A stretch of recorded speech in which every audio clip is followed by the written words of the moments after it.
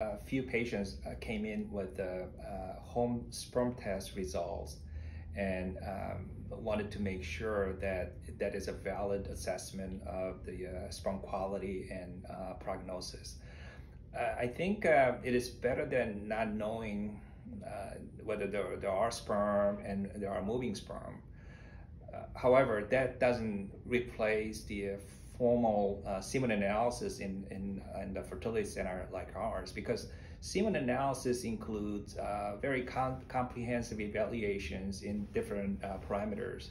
Minor parameters include semen color, odor, viscosity, liquefaction time, pH, any kind of infection. But major parameters we look at are semen volume. It is very important that we want to make sure some minimum volume is present in natural setting. And sperm count, we want to see the parameters that based on the most recent WHO criteria, we want to see at least 15 million per ml sperm count.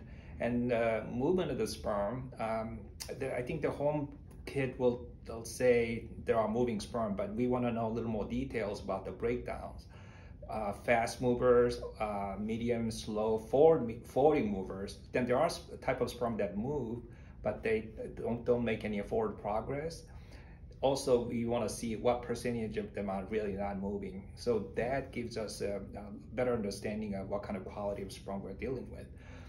And morphology, the shape of the sperm, which also we pay attention to, that is not something the home kit will tell the consumers, what kind of morphological features the sperm have. So it doesn't totally replace the professional results, but I think for a starter, to get some idea that whether the sperm are present and approximate quantity and what kind of moving sperm are there, I think that probably is the extent of it.